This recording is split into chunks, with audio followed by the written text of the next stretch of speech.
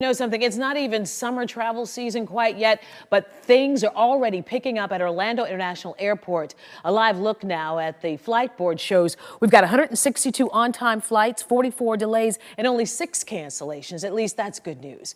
And with parking lots already filling up, some travelers are saying that getting to their flights is just as chaotic and busy. And as West 2's tonight's Gabriel Gattigas reports, airport officials say the crowds are just getting a glimpse of what is about to be this summer. School's not even out yet, but Orlando International Airport has been seeing tons of crowds. Parking lots have been reaching capacity since Friday. There's people out there waiting. All the signs say garages are full. People trying to get to the airport are having more trouble parking their car than catching a flight. I got here about a half an hour ago. It's taking most of them that long just to find a spot. One couple was worried their flight would leave without them. We went round and round. My husband is handicapped. There are absolutely no handicap parking spots.